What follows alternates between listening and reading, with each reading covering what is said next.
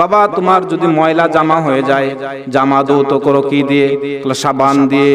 বাবা তোমার আমলের মধ্যে যখন ময়লা লাগে, গুনাহগুলি যখন একত্রিত হয়, এই আস্তাগফিরুল্লাহ হচ্ছে সাবানের কাজ করে। যে যত বেশি বেশি সাবান দিয়া ঘষে তার জামা তত পরিষ্কার হয়। যে বেশি বেশি আস্তাগফিরুল্লাহ পাঠ করে তখন তার আমল তার তত পরিষ্কার। মিনাশ শাইতানির রাজিম। বিসমিল্লাহির রহমানির রহিম।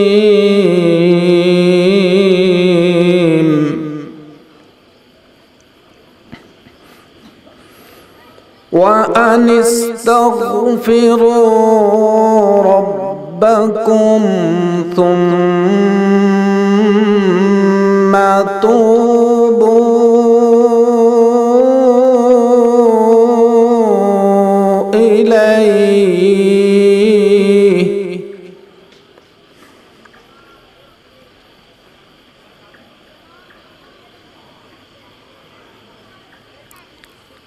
وأن استغفروا ربكم ثم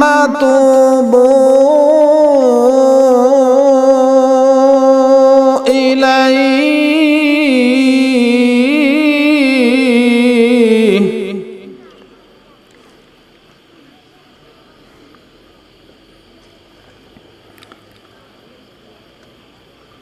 يؤتي كل ذي فضل فضله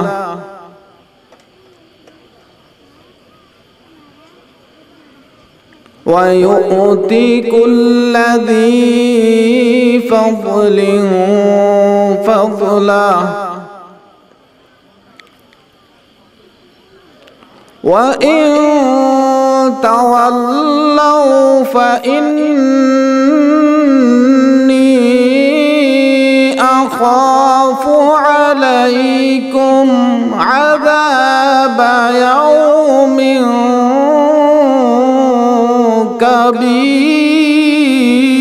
كبير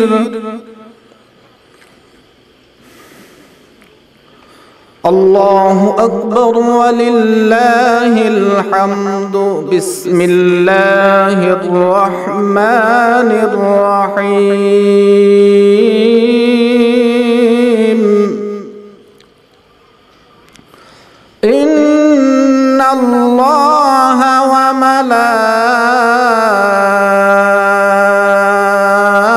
وملائكته يصلون على النبي يا أيها الذين آمنوا صلوا عليه وسلموا تسليما সবাই দরুদ ইব্রাহিম পড়ি। নামাজের মধ্যে যে দরুদ আমরা পাঠ করি ওই দরুদ দিলের মোহাব্বত দিয়া রাসূল করিম সাল্লাল্লাহু আলাইহি সাল্লামের শানে দরুদ পড়ছি, সবাই পড়ছি। আল্লাহুম্মা সাল্লি আলা মুহাম্মাদিন ওয়া আলা আলি মুহাম্মাদ কামা সাল্লাইতা আলা ইব্রাহিম ওয়া আলা আলি ইব্রাহিম ইন্নাকা হামিদুম মাজিদ। আল্লাহুম্মা বারিক আলা মুহাম্মাদিন ওয়া আলা আলি মুহাম্মাদ কামা বারাকতা আলা ইব্রাহিম ওয়া আলা আলি ইব্রাহিম ইন্নাকা হামিদুম মাজিদ। আলহামদুলিল্লাহ, আল্লাহ তাআলার শুকর, যে মহান মনিব, যে মহান সৃষ্টিকর্তা আমাদেরকে অল্প সময়ের জন্য কথা বলার এবং শ্রবণ করার জন্য এই দ্বীনি মজলিস জান্নাতের বাগানে বসার তৌফিক এনায়েত দান করেছেন। সেই মহান মনিবের দরবারে শুকর গুজার হচ্ছি। সবাই দিল থেকে পড়ে নিচ্ছি আলহামদুলিল্লাহি রাব্বিল আলামিন।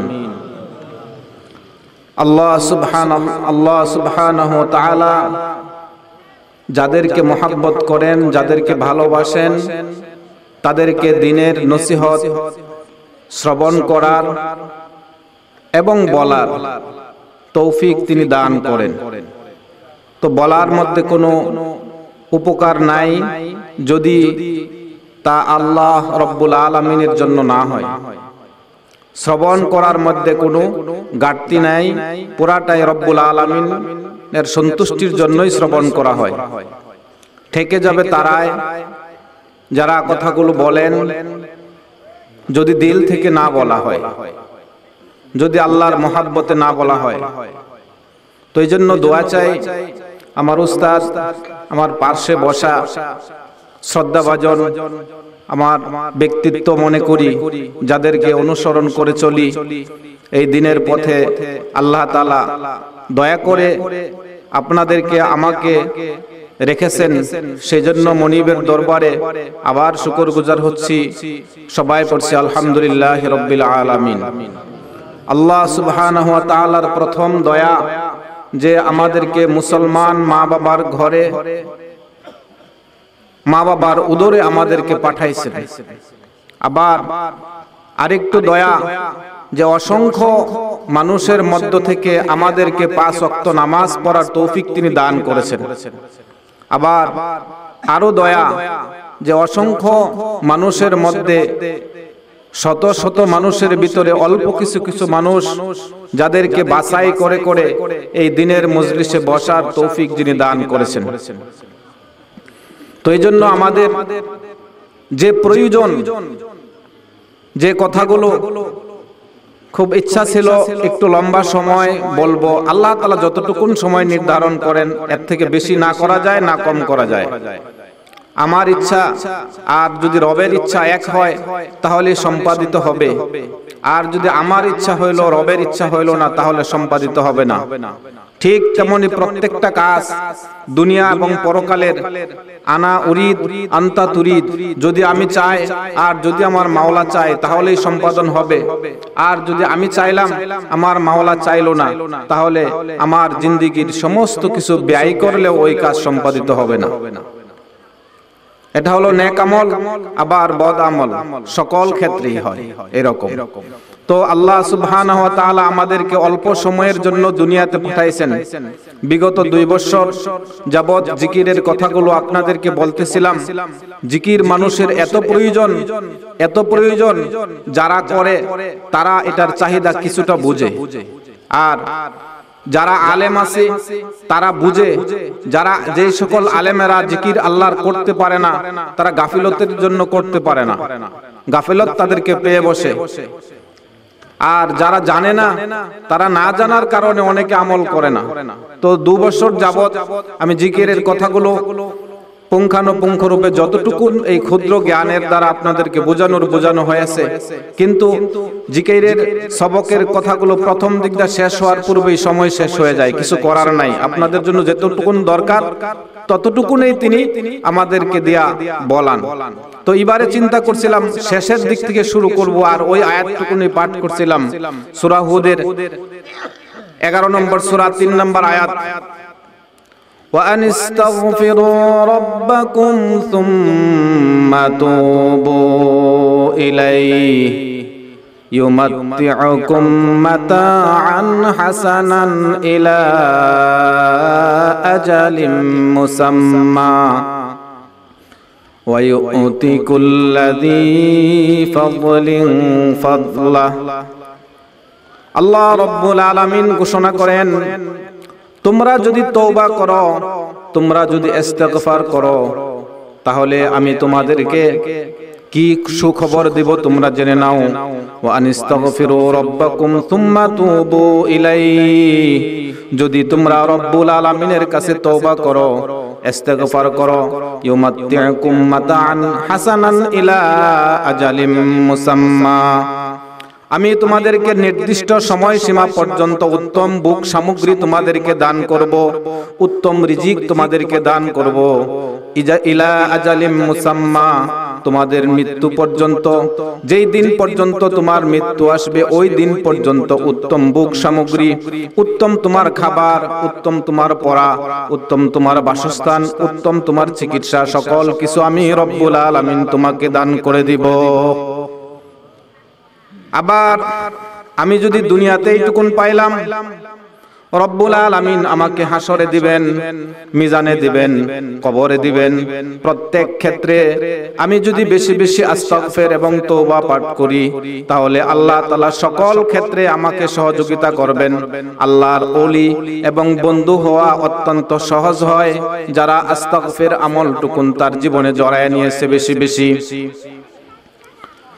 ইউমাত্তিউকুম মাতাআন হাসানান ইলা আজালিম মুসাম্মা ওয়া ইউতি কুল্লাযী ফাদলিন ফাদলা।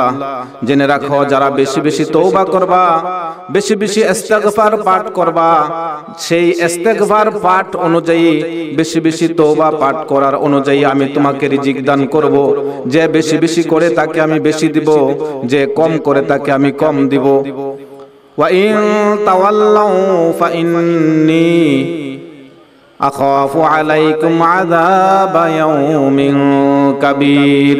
জেনে রাখো, যদি তোমরা ইরাজ হও, যদি এই তওবা এবং ইস্তিগফার থেকে তোমরা যদি বিরত থাকো, যদি আমার পথে তোমরা ফিরে না আসো, যদি তওবা এবং ইস্তিগফার তোমার আমলের মধ্যে না থাকে, তবে আমি তোমাকে কিয়ামত দিবসের মহা শাস্তির কঠিন আযাবের আশঙ্কা আমি রব্বুল আলামিন তোমাদের উপর করি।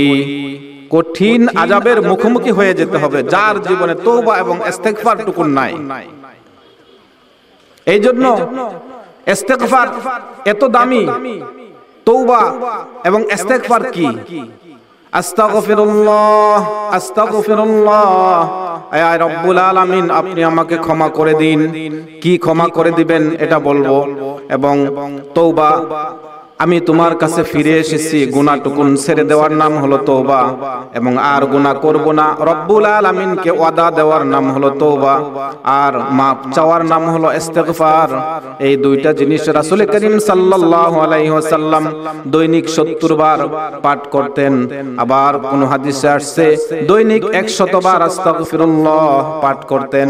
কিন্তু রাসূল করিম সাল্লাল্লাহু আলাইহি ওয়াসাল্লাম সাহাবায়ে আজমাইনদেরকে শিক্ষা দিয়া, 100 বার শিক্ষা দিয়া তার উম্মতের জন্য কমপক্ষে ধার্য করে দিয়েছেন, তুমি দৈনিক কমপক্ষে 100 বার আস্তাগফিরুল্লাহ পাঠ করো অথবা 70 বার পাঠ করো।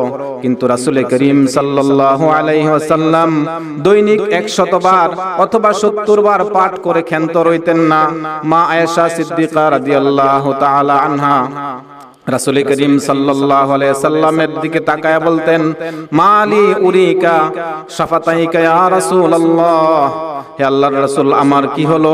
আমি যখনই আপনার দিকে তাকাই, যখনই দেখি, তখনই দেখি আপনার ঠোঁট এবং জিহ্বা নড়ে। কোন জিকির দিয়ে আল্লাহর ঠোঁট, আল্লাহর রাসূলের ঠোঁট এবং জিহ্বা নড়ে? ওই জিকিরটুকুন কোন জিকির?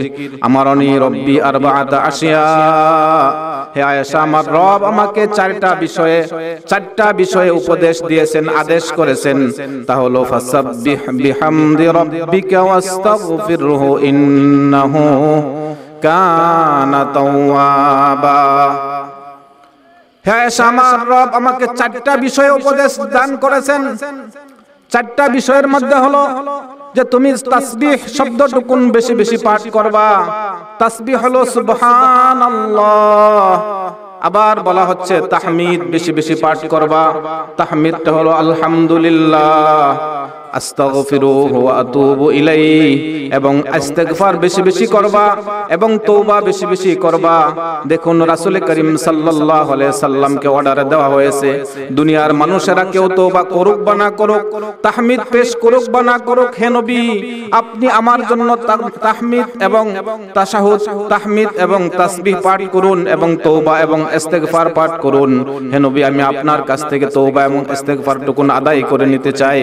হে আল্লাহর আল্লাহর রাসূল সাল্লাল্লাহু আলাইহি সাল্লামকে মা আয়েশা সিদ্দিকা রাদিয়াল্লাহু তাআলা আনহা বললেন, হে আল্লাহর রাসূল, আপনার অগ্র এবং পশ্চাতের সকল ভুল ত্রুটি এবং গুনাহসমূহ যেই আল্লাহ রাব্বুল আলামিন ঘোষণা দিয়ে ক্ষমা করে দিয়েছেন, তাহলে আপনার কেন এত বেশি বেশি তওবা করতে হবে, বেশি বেশি তাসবিহ পাঠ করতে হবে? অথচ রাসূল করিম সাল্লাল্লাহু আলাইহি সাল্লামের জীবনে কোনো গুনাহ ছিল না, একটা গুনার কল্পনা তার দিলের মধ্যে পর্যন্ত আসছিল না, একটা ভুল কথা তিনি বলেন নাই। আল্লাহ যা বলতে চেয়েছেন তাই রাসূলের মুখ দ্বারা বের করেছেন। রাসূল করিম সাল্লাল্লাহু আলাইহি সাল্লাম সম্পর্কে মা আয়েশা সিদ্দিকা রাদিয়াল্লাহু তাআলা আনহা কাছে এক ব্যক্তি আয়েশা জিজ্ঞাসা করলো, হে আয়েশা, রাসূল করিম সাল্লাল্লাহু আলাইহি ওয়াসাল্লামের চরিত্র কেমন, তিনি তার স্বভাব কেমন? মা আয়েশা সিদ্দিকা রাদিয়াল্লাহু তাআলা আনহা বললেন, হে আয়েশা, তুমি কি কোরআনে কারীম পাঠ করো না? হে সাহাবী, তুমি কি কোরআনে কারীম পাঠ করো নাই? হ্যাঁ, কোরআন পড়েছি। তুমি কোরআনে যা পড়েছো, কোরআনে কারীমে যা দেখতে পাও, স্বয়ং নবী মুহাম্মদুর রাসূলুল্লাহ সাল্লাল্লাহু আলাইহি সাল্লামের জীবনে তা আছে। আল্লাহর রাসূল সাল্লাল্লাহু আলাইহি সাল্লামের জীবনে কোনো গুনাহ নাই। গুনাহ না থাকার কারণে তিনি সর্বত্র ঠোঁট এবং জিহ্বা নাড়ায়া বেশি বেশি পড়তেন আস্তাগফিরুল্লাহ, আস্তাগফিরুল্লাহ, এই চারটা শব্দ মিলায়া বেশি বেশি পড়তেন সুবহানাল্লাহি ওয়া বিহামদিহি আস্তাগফিরুল্লাহ ওয়া আতুবু ইলাইহি। সবাই একটু মুখস্থ করে নেই, কয়েকবার পাঠ করে সুবহানাল্লাহি ওয়া বিহামদিহি আস্তাগফিরুল্লাহ ওয়া আতুবু ইলাইহি। একটু জোরে জোরে, সুবহানাল্লাহি ওয়া বিহামদিহি আস্তাগফিরুল্লাহ ওয়া আতুবু ইলাইহি। আমার জীবনে একবার যদি আমি আস্তাগফির পড়ি, আমার দিল থেকে, আমার দিলের গহীন কোণ থেকে যদি একবার আস্তাগফিরুল্লাহ শব্দটুকুন পাঠ করতে পারি, আল্লাহ রাব্বুল আলামিন আমার জীবনের সমস্ত গুনাহসমূহকে ক্ষমা করে দিবেন। আর যদি আমি আরেকবার পাঠ করি, তাহলে আমার গুনার যে জায়গায় খাতার মধ্যে গুনাহটুকুন লেখা ছিল, ওই গুনার খাতাটুকুন মুছা দেওয়া হয়। আবার পাঠ করার কারণে ওই মুছা জায়গাটুকুন নেক দিয়ে পরিপূর্ণ করে দেওয়া হয়। আবার যখন বান্দা আস্তাগফিরুল্লাহ পাঠ করে, তখন রব্বুল আলামিনের নিকটবর্তীতাকে করা হয়। আর যে বেশি বেশি আস্তাগফিরুল্লাহ, আস্তাগফিরুল্লাহ শব্দটুকুন বেশি বেশি পাঠ করবে, আল্লাহ রাব্বুল আলামিন তাকে রাসূলের হাদিসের ভাষায় মুস্তাজাবুদ দাওয়া বানায়া দেয়। মুস্তাজাবুদ দাওয়া মানে হলো যে যখন যা দোয়া করে, ওই দোয়াগুলো আল্লাহ রাব্বুল আলামিন কবুল করে নেয়, তাকে বলা হয় মুস্তাজাবুদ দাওয়া। কোন আল্লাহর ওলি যখন কোন দোয়া করে, যার যেই ওলির দোয়া বেশি বেশি কবুল হয়, বুঝতে হবে তার জীবনে আস্তাগফিরের আমল রয়েছে। কিন্তু দেখা গেল সে আল্লাহর বড় বিশাল ওলি, কিন্তু দোয়া কবুল হয় না। সে আল্লাহর ওলি ঠিক, কিন্তু বোঝা যাবে তার জীবনে আস্তাগফিরুল্লাহর আমল কম। এই আস্তাগফিরুল্লাহ আমার জীবনের গুনাহকে মিটায়া দেয়। আমি যেই গুনাহগুলো করি, গুনার কারণে জমিনের মধ্যে গজব আসে। আমার কোন সম্প্রদায় যদি গুনাহগার হয়, তখন গুনাহগার হওয়ার কারণে এই জমিন সম্প্রদায়ের উপর গজব আসে। কোন দেশ যদি একত্রিত হয়ে গুনাহ করে, গুনাহ যদি বেশি হয়, তাহলে ওই দেশের মধ্যে আক্রমণ হয়, বহির শত্রুর আক্রমণ হয়। যেমন ফিলিস্তিন, কাশ্মীর, তাদের গুনার কারণে তারা আক্রমণাত্মক হচ্ছে, আক্রমণের শিকার হচ্ছে। বার্মা তাদের গুনার কারণে আক্রমণের শিকার হচ্ছে। আমাদের বাংলাদেশের মধ্যে মাঝে মধ্যেও আক্রমণের শিকার আমরা হই বিভিন্ন ভাবে। এটা আমার গুনার কারণে। আমার সমাজ আক্রান্ত হয় গুনার কারণে, আমার পরিবার আক্রান্ত হয় আমার গুনার কারণে, আমার শরীরে অসুস্থতা হয় আমার গুনার কারণে, আমার সন্তান অসুস্থ হয় আমার গুনার কারণে, আমার বাপ মা, আমার অভাব, আমার অনটন, আমার দুঃখ যন্ত্রণা সব আমার গুনার কারণে। আল্লাহ রাব্বুল আলামিন বলেন, ইদা আসাবাকুম মিন মুসিবাতিন ফাবিমা কাসাবাত আইদিকুম ওয়া ইয়াফু আন কাসীরা। হে বান্দা, তোমার উপর যেই বালা মুসিবত আপতিত হয়, তা তোমার গুনার কারণ, নিজ হাতের কামাইয়ের ফসল। আর আমি অধিকাংশ আযাবকে, গজবকে ক্ষমা করে দেই। আর যদি আমি বেশি বেশি আযাব দিতাম, তাহলে তোমরা জমিনে পা ফালায়া এক কদম অগ্রসর হওয়ার ক্ষমতা তোমরা রাখতে না। বান্দা যখন একটা গুনাহ করে, ডান কাঁধে একজন ফেরেশতা, ডান দিকে একজন ফেরেশতা, বাম দিকে একজন ফেরেশতা। বান্দা যখন গুনাহ করে তখন বাম দিকের ফেরেশতা ডান কাঁধের ফেরেশতার নিকট অনুমতি নেওয়ার হুকুম রয়েছে। তখন বলে আমি কি গুনাহটুকুন লিখব কিনা? বলা হয় ইন্তেজার সাআতান, তুমি 1 ঘন্টা অপেক্ষা করো, দেখো বান্দা একবার আস্তাগফিরুল্লাহ পাঠ করে কিনা। বলা হয় দেখা গেল একবার 1 ঘন্টার ভিতরে আস্তাগফিরুল্লাহ শব্দটুকুন মুখে আনে নাই। আবার বলে 1 ঘন্টা তো হয়ে গেল, এখন আমি গুনাহটুকুন লিখতে পারি কিনা? না না, লিখতে পারবা না। ইন্তেজার সাআতান, তুমি আরো 1 ঘন্টা অপেক্ষা করো। এভাবে করে 6 ঘন্টা অপেক্ষা করার পর ডান দিকের ফেরেশতা বাম দিকের ফেরেশতাকে বলে সে কি আস্তাগফিরুল্লাহ একবারও পড়ে নাই? যে না, সে তো আস্তাগফিরুল্লাহ শব্দটুকুন একবারও মুখে আনে নাই। তখন সে মনকষ্ট পায়া, মনটুকুন বেজার হইয়া বাম কাদের ফেরেশতাকে অনুমতি দেয়, ও ফেরেশতা তুমি ওই পরিমাণ গুনাহ লেখো, আমার বান্দা এই বান্দা যতটুকুন গুনাহ করছে ওই পরিমাণ লেখো, সাবধান বাড়ায়া লেখার অনুমতি তোমার নাই। আল্লাহ রাব্বুল আলামিনের কাছ থেকে ডান কাদের ফেরেশতার দিক থেকে অনুমতি নেয়া, তখন ওই ফেরেশতা 1 ভাগ গুনাহ লেখে সে যতটুকুন গুনাহ করছে। আর বান্দা যখন নেক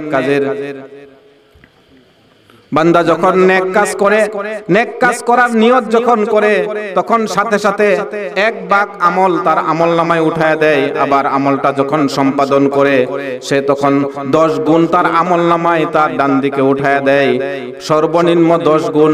আবার কারো দিলের হালত অনুযায়ী যার জীবনে আস্তাগফিরুল্লাহ শব্দটুকুন বেশি আছে, আস্তাগফিরুল্লাহ থাকার কারণে দিলের মহাব্বত তৈরি হয়, আল্লাহর ভালোবাসা তৈরি হয়, তখন সে যে আমল করে ওই আমলটুকুন তার মধ্যে নষ্ট হয় না, তখন আমলের পরিমাণ তখন বেড়ে যায়।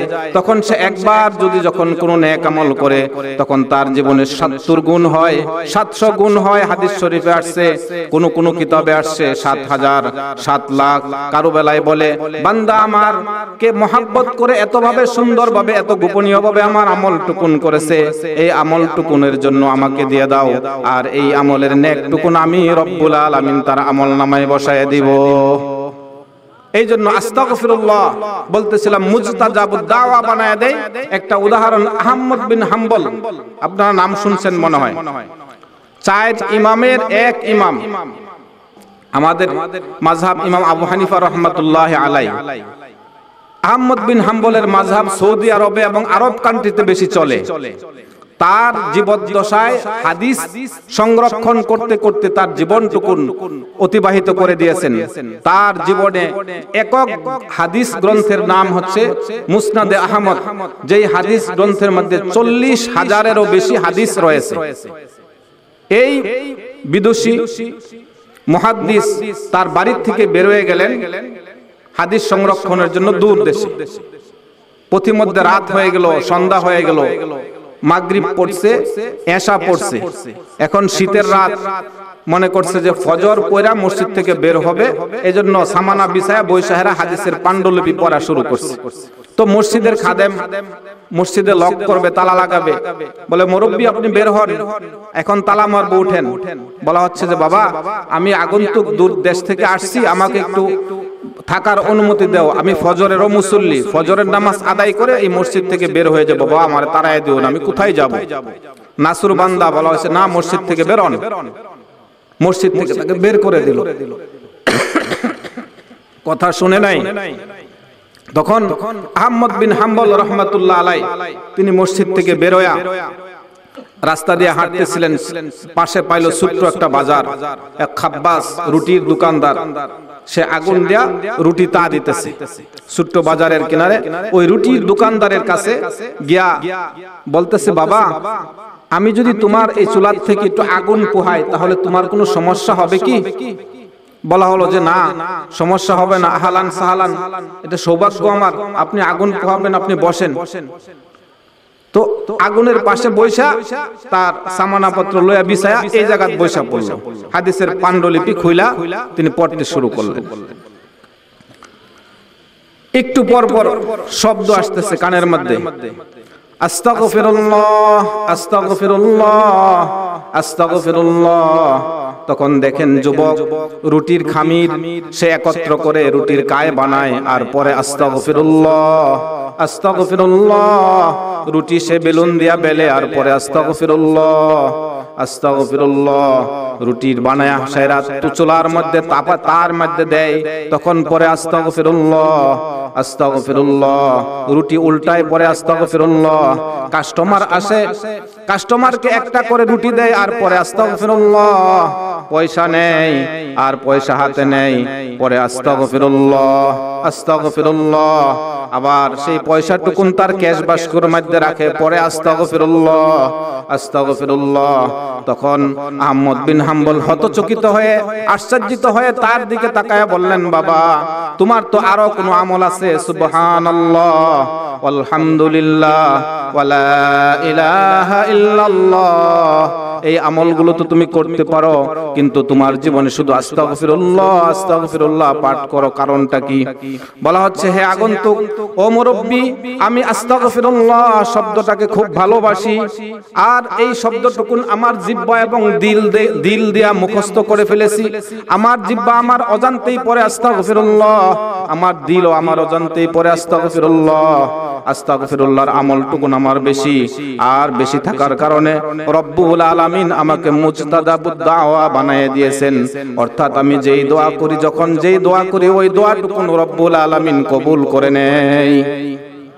তখন আহমদ বিন হাম্বল আশ্চর্য হয়ে গেলেন, বাবা তোমার কি সব দোয়া কবুল হয়ে গেছে? বলা হলো, হ্যাঁ আমি যা চাইছি সব কবুল হয়ে গেছে, কিন্তু দুঃখের বিষয় আমার জীবনের সকল দোয়া কবুল হয়ে গেছে, কিন্তু একটা দোয়া রব্বুল আলামিনের কাছে আমি বারবার করতেছি, আমার ওই দোয়াটুকুন এখনো কবুল হয় নাই, জানি না রব্বুল আলামিন কবে কবুল করবে। তখন আহমদ বিন হাম্বল কৌতূহলের সহিত জানতে চাইলো, বাবা ওই দোয়াটুকুন কোন দোয়া?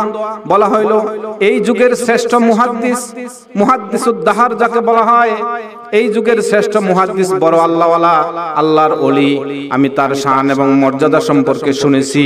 শোনার পর আমার লোভ হয়েছে, আল্লাহ রব্বুল আলামিন তুমি আহমদ বিন হাম্বলকে আমার সামনে করে দাও, আমি তার হাতে মুসাফাহা করব, তার সাথে মুআনাকা করব, তার কপালের মধ্যে চুম্বন এঁটে দিব।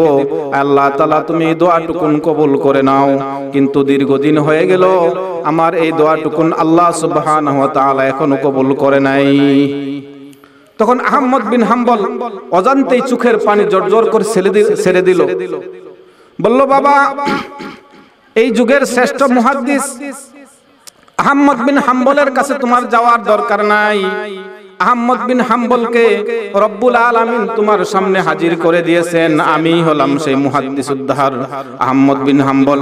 তুমি যে দোয়া টুকুন করেছিলা, রব্বুল আলামিন জীবনের এই একটা বাকি দোয়াও আমাকে দেয়া কবুল করে দিয়েছেন। এই জন্য আস্তাগফিরুল্লাহর আমল যার যত বেশি, তার জীবনের দোয়া তত কবুল হয় বেশি। আস্তাগফিরুল্লাহ শব্দটুকুন আমি যত বেশি পাঠ করব, আমার জীবনটাকে সুন্দর করে দিবেন। হাসান বসরি রহমাতুল্লাহ আলাইহিকে জিজ্ঞাসা করা হয়েছিল, হুজুর আমি সুবহানাল্লাহ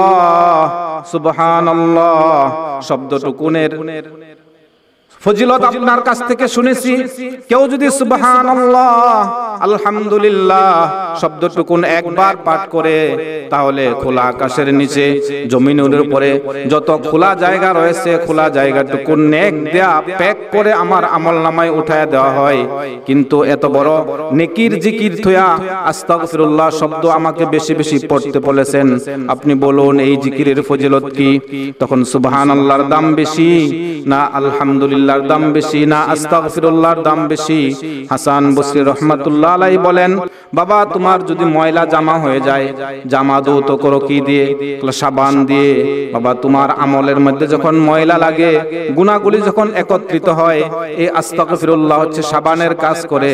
যে যত বেশি সাবান দিয়া ঘষে, তার জামা তত পরিষ্কার হয়। যে বেশি আস্তাগফিরুল্লাহ পাঠ করে, তখন তার আমল তার তত পরিষ্কার হয়। আমরা যখন নষ্ট পাত্রের মধ্যে যদি দুধ রাখি, দুধ খুব তাড়াতাড়ি নষ্ট হয়ে যায়। আবার যদি পরিষ্কার পাত্র পাত্রের মধ্যে যদি আমরা দুধ রাখি তাহলে ওই দুধটুকুন সতেজ থাকে, নষ্ট হয় না। ঠিক তেমনি গুনাহগার দিলের মধ্যে যদি আমল পড়ে, আমলটুকুন গুনাহে খেয়ে ফেলে পরিবর্তন করে দেয়। আর এই জন্য যার জীবনে আস্তাগফিরুল্লাহ শব্দটুকুন বেশি, তার জীবনে যত নেক আমল করবে, নেক আমলের নূর তার উপর ছায়া হয়ে দাঁড়াবে। সে যেই রাস্তা দিয়ে যাবে ওই রাস্তা আলোকিত হয়ে যাবে। সে যেই জায়গায় হাত দিবে ওই হাতটা আল্লাহর হাত হয়ে যাবে। সে যা বলবে তা আল্লাহর বলা হয়ে যাবে। সে যেই দাগ দিয়ে হাঁটা যাবে তখন আল্লাহর হাঁটা হয়ে যাবে। আল্লাহর রহমত ওইদিকে ভরপুর হয়ে যাবে। এই জন্য যার জীবনে আস্তাগফিরুল্লাহ শব্দটুকুন বেশি, সে যা বলে, মুখে যা বলে তাও কবুল হয়, সে যা দিলের মধ্যে আঁটে তাও কবুল হয়। আবার কবরেও হবে এইরকম, মিজানেও হবে এইরকম, হাসরেও হবে এইরকম। জান্নাতুল ফেরদাউসের মেহমান বানায়া কাল কিয়ামতের দিন শান শৌকতের মর্যাদার অধিকারী রব্বুল আলামিন তাকে বানায় দিবেন। এই জন্য আস্তাগফিরুল্লাহ বলেছিলাম দৈনিক সকালে 100 বার, আবার সন্ধ্যায় 100 বার। সকল আমল শুরু করার আগে যখন পাত্রের মধ্যে আমি দুধ রাখবো তখন ওই পাত্রটা ভালো করে পরিষ্কার করতে হবে। আর এই আস্তাগফিরুল্লাহ আমার আমল পরিষ্কার হয়। এই জন্য আমাদের জীবনে প্রত্যেক দিন গুনাহ হচ্ছে। এই গুনাহ, একটা গুনাহ থাকার কারণে কাল কিয়ামতের দিন হাসরের ময়দানে বাবা আদম আলাইহিস সালাম আল্লাহর সামনে দাঁড়াবে না সুপারিশ করার জন্য। সময় নাই, আমি বলতাম বিস্তারিত, ইচ্ছা ছিল, সুযোগ আল্লাহ তাআলা যখন করে দেয় ইনশাআল্লাহ আরেকবার বলবো, যদি আল্লাহ তাআলা কখনো সুযোগ করে দেয়।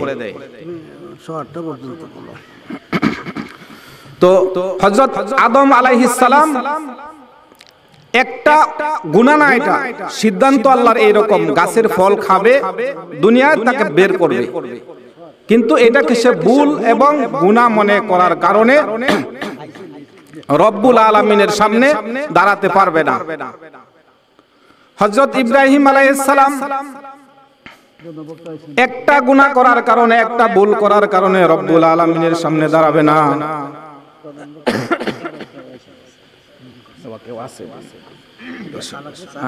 শুধু একটু পানি, গরম পানি হবে, না না ঠান্ডা না, থাক, এখন দরকার নাই, ইনশাআল্লাহ সময় কম, শেষ করে দিচ্ছি। আল্লাহ তাআলা স্যার একটু দোয়া করলেই হবে।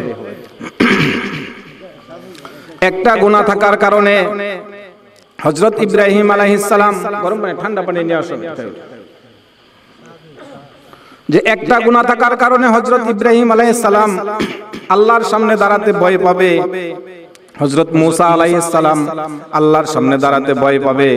হযরত ঈসা আলাইহিস সালাম আল্লাহর সামনে দাঁড়াতে ভয় পাবে। এখন দেখুন, আমি ইমাম সাহেব, আমি মুফতি সাহেব, আমি পীর সাহেব, আমার জীবনে কয়টা গুনাহ একত্রিত হয়েছে, আমি রব্বুল আলামিনের সামনে কেমনে দাঁড়াবো, একটু ভয় কি আমাদের হয় নাকি? আর যারা ইমাম সাহেব, মুফতি সাহেব ছাড়া সাধারণ মানুষ যারা আছেন তাদের জীবনে কয়টা গুনাহ হয়, দৈনিক কয়টা গুনাহ আমরা করি? যখন টিভির সামনে বসি কবিরা গুনাহ অহরহ চোখ দিয়ে দিলের মধ্যে ঢুকতে থাকে। যখন অ্যান্ড্রয়েড মোবাইল হাতে নেই, হাতে নিয়ে আয়রা যখন ফেসবুক চালাইতে চালাইতে আমার সারা রাত্র চলে যায়, আমার জীবনে কত গুনাহ একত্রিত হয়। কিন্তু আমি তো একবারও আস্তাগফিরুল্লাহ শব্দটুকুন পাঠ করি না। আর যখন বান্দা আস্তাগফিরুল্লাহ শব্দটুকুন পাঠ করে গুনাহটুকুন রব্বুল আলামিন দয়া করে মাফ করে দেয়। আল্লাহর রাসূল সাল্লাল্লাহু আলাইহি সাল্লাম বলেছেন, তুমি যদি দৈনিক 70 বার গুনাহ করো, 70 বার পর আস্তাগফিরুল্লাহ, রব্বুল আলামিনকে তুমি ক্ষমাশীল হিসাবে তুমি দেখতে পাবে। আর জীবনের গুনাহগুলো যার যত কম হবে রব্বুল আলামিনকে তত সে খুশি অবস্থায় পাবে। যার গুনাহ যত বেশি হবে কাল কিয়ামতের দিন আল্লাহ তাআলাকে সে তত রাগান্বিত অবস্থায় পাবে। যার গুনাহ থাকবে আল্লাহ তাআলা তার সাথে রাগ করে কথা বলবেন না, আর যার সাথে রাগ করে কথা বলবেন না তার জাহান্নাম ছাড়া কোনো গতি নাই। আর কাউকে যখন আল্লাহ তাআলা কোনো বান্দার সাথে যখন কথা বলবেন বুঝতে হবে হাসিবনা হিসাবাই ইয়াসিরা, তার হিসাবটা সহজ হয়ে গেছে। বান্দাকে কাল কিয়ামতের দিন যখন দেখবে তার গুনাহগুলো ছিল, গুনার পাশাপাশি আস্তাগফিরুল্লাহর সাবান দেওয়া আছে, তখন হাদিস শরীফে আসছে ডান কাঁধ দিয়া, ডান কাঁধের উপর আল্লাহ তাআলার হাতটুকুন এভাবে ধরবে এবং তার আমলনামাটুকুন সামনে পেশ করবে, কেউ যেন না দেখে গুনাহটুকুন। আল্লাহ তাআলা বলবে, বান্দা তুমি এই গুনাহগুলো করছিলা আর আমি তোমাকে ক্ষমা করে দিলাম। আর এটাই হলো হাসিবনি হিসাবাই ইয়াসিরা, আল্লাহ তাআলা তার হিসাব কিভাবে সহজ করে দিবে। হযরত আব্দুল্লাহ ইবনে মাসউদ রাদিয়াল্লাহু তাআলা আনহু অসুস্থ ছিলেন। মুমূর্ষকালীন সময়ে আমিরুল মুমিনিন হযরত উসমান রাদিয়াল্লাহু তাআলা আনহু তাকে দেখতে গেলেন। দেখতে গিয়ে জিজ্ঞেস করলেন, হে আব্দুল্লাহ, হে আল্লাহর বান্দা, তোমার কি অসুখ? তিনি বললেন, আমার গুনাহে আমার অসুখ, আমার গুনাহে আমার অসুখ। অথচ রাসূল করিম সাল্লাল্লাহু আলাইহি সাল্লামের ঘোষণা অনুযায়ী আল্লাহ তাআলা তাদের গুনাহগুলো মাফ করে দিয়েছেন। আল্লাহ তাআলা তাদের উপর সন্তুষ্ট হয়েছেন, তারাও আল্লাহর প্রতি সন্তুষ্ট ছিল। অথচ অসুস্থতার কারণ হলো তার গুনাহ। তখন হযরত উসমান রাদিয়াল্লাহু তাআলা আনহু বললেন, হে আব্দুল্লাহ, আমি কি তোমাকে একজন ডাক্তার ডাকবো কিনা? যে না, তুমি কোন ডাক্তার ডাকবা? যেই ডাক্তার তুমি ডাকবা আমাকে সুস্থ করার জন্য, ওই ডাক্তারই তো আমাকে রোগী বানাইছেন। আমি তো দুনিয়ার কোন মানুষকে ডাক্তার হিসেবে মানি না। তখন হযরত, সবাই একটু পড়ি, সুবহানাল্লাহ, আলহামদুলিল্লাহ, ইল্লাল্লাহ, সুবহানাল্লাহ, ওয়ালহামদুলিল্লাহ, ওয়ালা ইলাহা ইল্লাল্লাহু আল্লাহু আকবার। উসমান রাদিয়াল্লাহু তাআলা আনহু হযরত আব্দুল্লাহ বিন মাসউদ রাদিয়াল্লাহু তাআলা আনহুকে পকেট থেকে কিছু টাকা পয়সা বের করে হাদিয়া দিলেন। হে আব্দুল্লাহ, আপনি রাখেন, আপনার মৃত্যুর পরে আপনার সন্তানদের জন্য এই সম্পদগুলো কাজে লাগবে, দিরহামগুলো কাজে লাগবে। হে উসমান, তুমি কাকে সম্পদ দিতে চাইতেছো? কাদের সন্তানদের জন্য তুমি সম্পদ রাইখা যাইবার চাইতেছো? অথচ আমি রাসূলুল্লাহ করিম সাল্লাল্লাহু আলাইহি সাল্লামের ওই হাদিসটুকু আমল করি যে এই ব্যক্তি প্রতি রাতে সূরা ওয়াকিয়া পাঠ করবে তাকে কখনো দারিদ্রতা স্পর্শ করবে না। হে উসমান, আমি আমার সন্তানদেরকে সূরা ওয়াকিয়া পাঠ করাইছি, সূরা ওয়াকিয়া মুখস্থ করাইছি। আমি তোমার সম্পদ নিতে চাই না, আমি আল্লাহর কাছে ফকির অবস্থায় যাইতে চাই, তোমার সম্পদ তুমি নিয়ে নাও। এই জন্য দারিদ্রতা স্পর্শ করবে না, সবাই দরিদ্র থেকে মুক্তি চায়। আরেকটা আমল যে ব্যক্তি পড়বে দৈনিক 100 বার লা হাওলা ওয়ালা কুওয়াতা ইল্লা বিল্লাহ, সবাই একবার পড়ে নেই, লা হাওলা ওয়ালা কুওয়াতা ইল্লা বিল্লাহ, লা হাওলা ওয়ালা কুওয়াতা ইল্লা বিল্লাহ। আল্লাহর রাসূল সাল্লাল্লাহু আলাইহি ওয়াসাল্লাম তাকে বলেন, তাকে জীবদ্দশায় কখনো রিজিকের অভাবে সে ভুগবে না, তাকে দারিদ্রতা স্পর্শ করবে না। তার যখন ঠেকে যাবে সে কোনো না কোনো ভাবে সে উদ্ধার রব্বুল আলামিন করে দিবেন। এই জন্য আমলের দ্বারা আমার সুখ শান্তি দুনিয়াতে বিরাজমান, আমলের দ্বারা আমার পরকালেও সুখ শান্তি বিরাজমান। বাবারা, এই জন্য বেশি বেশি আস্তাগফিরুল্লাহ যদি আমি বেশি পড়ি, আমার দিল যত সাফ হবে, আমার ইবাদতে তত মনোযোগ হবে। আর ইবাদতে যদি মনোযোগ হয়, আল্লাহ তাআলার নিকটবর্তী হওয়া যায়। আল্লাহ তাআলার নিকটবর্তী যদি আমি হইতে পারি, আমি যখন যা চাইবো তিনি তা দিতে বাধ্য, তিনি তা দিবেন। বন্ধু যদি আমি বানায় নিতে পারি, আলা ইন্না আউলিয়া আল্লাহ লা খাউফুন আলাইহিম ওয়ালা হুম ইয়াহজানুন। আল্লাহর ওলিদের কোনো চিন্তা থাকবে না দুনিয়াতে, না চিন্তা থাকবে পরকালে। সে তার সকল দিক থেকে চিন্তা মুক্ত করে দিবেন। আর যে বেশি বেশি আস্তাগফিরুল্লাহ পড়ে, আল্লাহর রাসূল সাল্লাল্লাহু আলাইহি সাল্লাম বলেন, তাকে অনাকাঙ্ক্ষিত জায়গা থেকে, আশ্চর্যিত জায়গা থেকে, যে কখনো চিন্তা ভাবনা করে নাই এমন জায়গা থেকে রব্বুল আলামিন তাকে রিজিকের ব্যবস্থা করে দিবেন। এই জন্য আস্তাগফিরুল্লাহ আমাদের দরকার কিনা। আর গুনাহ মুক্ত জীবন যদি আমি করতে পারি, ওই দিন থেকে আল্লাহর ওলির দপ্তরে আমার নামটুকু উঠে যাবে। যে আয়াতটা পাঠ করলাম, এই আয়াত ওলি হওয়ার শর্ত এই দুই আয়াতে বইলা দিবেন, আল্লাযীনা আমানু ওয়া কানু ইয়াত্তাকুন। ওই ব্যক্তি ওলি যে ঈমানের উপর অবিচল রইল। আর যে ব্যক্তি মুত্তাকি হলো, আর ওই ব্যক্তি মুত্তাকি হলো যে সেই ব্যক্তি যেই ব্যক্তি গুনাহকে ছাইরা দিল। আর যেই ব্যক্তি গুনাহ ছাইরা দিল, ওই ব্যক্তি তওবা করলো, আয় আল্লাহ আমার জীবন করেছি, আমার মতো গুনাহগার এই জমিনের উপর কেউ নাই, তোমার আকাশের নিচে আর কেউ নাই, জীবনের গুনাহগুলো মাফ করে দাও। আর যেই গুনাহগুলো করছি আর জীবনে গুনার কাজে আমার জ্ঞান থাকাকালীন সময়ে হাত দিব না। গুনার থাকাকালীন, আমার জীবন থাকাকালীন সময়ে আমার চোখ দ্বারা কোনো গুনাহ করব না, আমার জবান দ্বারা কোনো গুনাহ করব না, দিল দ্বারা কোনো গুনাহ করব না।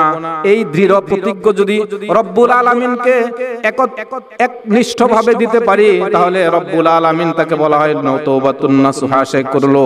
আর তওবাতুন নাসুহা যেই ব্যক্তি যেই দিন থেকে করলো রব্বুল আলামিন তাকে ওলির দপ্তরে তার নামটুকু উঠাইয়া দিল। কেউ ওলি বলুক বা না বলুক, কিন্তু আমি মরার পরে আমি দেখতে পাবো যে না, আমি আল্লাহ রাব্বুল আলামিনের বন্ধু হয়ে গেছি। এই জন্য বন্ধু হওয়া দরকার আছে। আর একটু সহজ হয়, আমার উস্তাদের মতো মানুষের একটু সহযোগিতা নিবেন, মাঝে মধ্যে পরামর্শ নিবেন যে হুজুর এই আমলটা দেখেন আমার হয় কিনা, আমি এই আমলটুকুন করি হয় কিনা।